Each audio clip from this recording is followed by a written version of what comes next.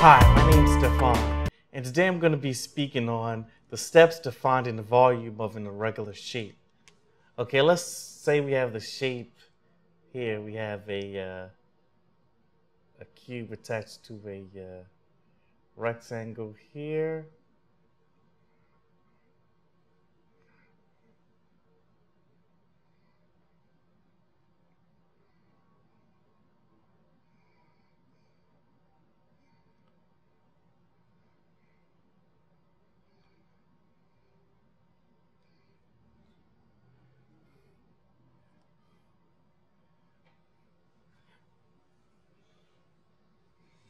Okay, and let's say we have one dimension is 8,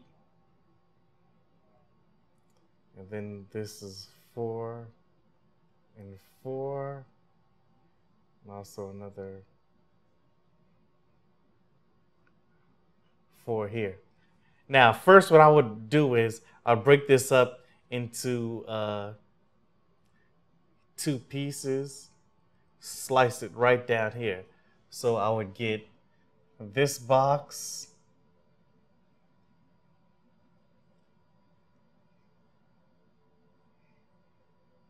and this one.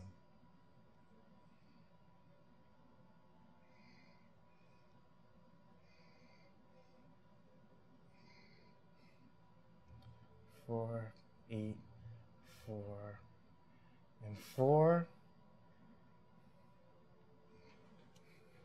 Great. Now I have 2 regular shapes. I'm going to break it down into 2 regular shapes, and then I add all of the volumes.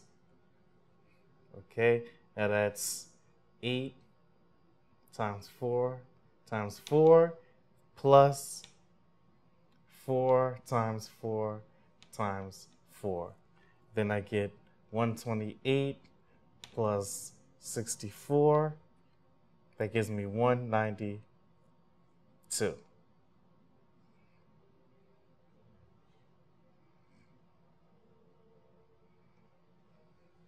And thus I have my answer. You break it down into its irregular shapes, and then you calculate the volume for each shape, and then you add the volumes together.